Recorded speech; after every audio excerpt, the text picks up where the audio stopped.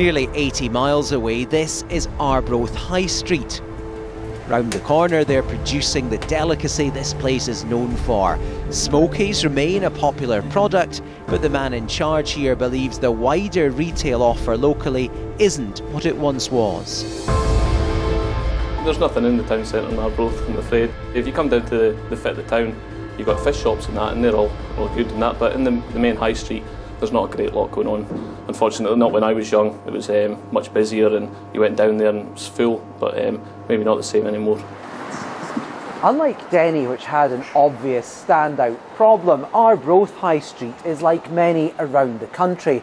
There are some empty shops, there are a fair number of charity shops, but the main sense you get here is just a feeling it's a bit tired and that they're waiting for something to happen.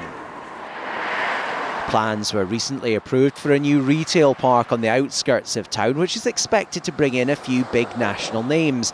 Those in favour hope it will mean shoppers stay in the area rather than travelling to Dundee, but many believe it will only add to the pressure on the high street. I do try and shop locally to keep it going as best I can, and we've got some great independent shopkeepers who are trying their best. I live in the outskirts of town, so it's easier for me just to order online than it is to come down here. It's quite sad, but I think it's sort of indicative of all over at the moment sort of thing, and I'm not quite sure what they would have to do. Parking here is increasingly restricted, only half an hour allowed on street, and at the butchers the concern is those type of rules only make it harder for shops to meet customers' expectations. We've not been helped recently with the parking charges that have been brought in. That's kind of put folk off. We can work away with 30 minutes on the streets, but then after that they've got to pay at the parking provided by the council down at the bottom of the road. So it's kind of put off folk that would come to the area and maybe do a few shops, rather than now they're just like stopping outside, popping in and then driving off again.